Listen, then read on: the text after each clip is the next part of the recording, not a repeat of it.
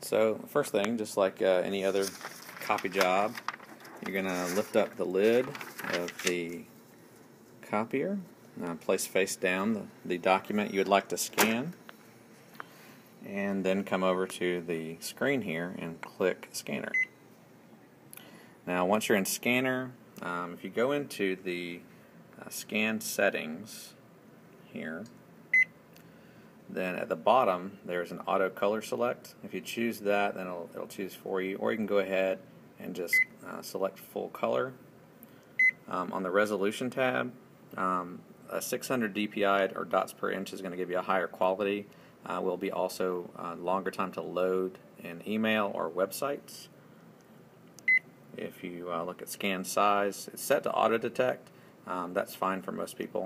It'll just determine which size you want, and you can also mess with this if you'd like to. So after you're done, you just click on the OK button here. And if you click on, if you leave it on the email tab, you can do either one, just like any other scanning thing. But when you want to email it or send it somewhere, you just hit the start button. So for this example, I'm just going to choose the one that's preset. I'm going to click start,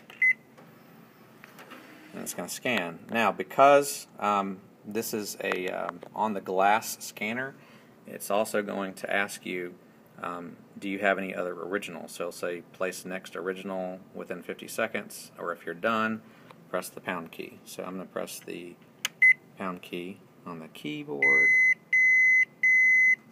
and it warns me I left my stuff on the glass, but that's it. It will come through your email, and I will take a little screenshot of that email and send it at the end of the video. Hope that helps you get some nice student artifacts and other work up on your websites, and if you have any questions, contact your instructional technology specialist.